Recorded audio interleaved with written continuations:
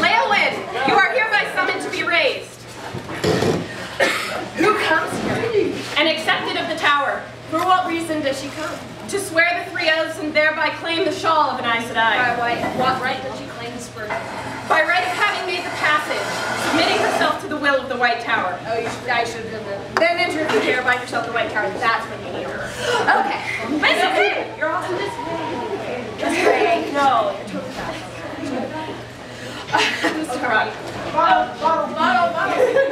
This is our oath, Rod. No, it really is. This is what all of us have sworn. Yeah. Repeat after.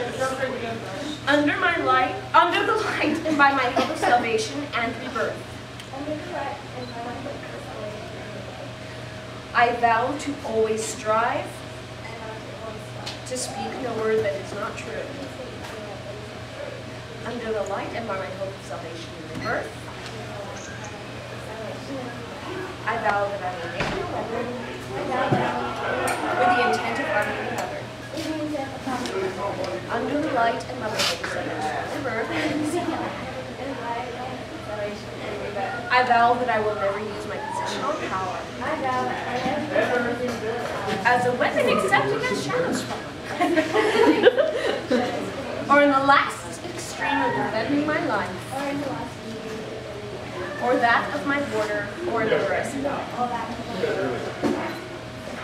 It is half done, and the White Tower is ready to your bones.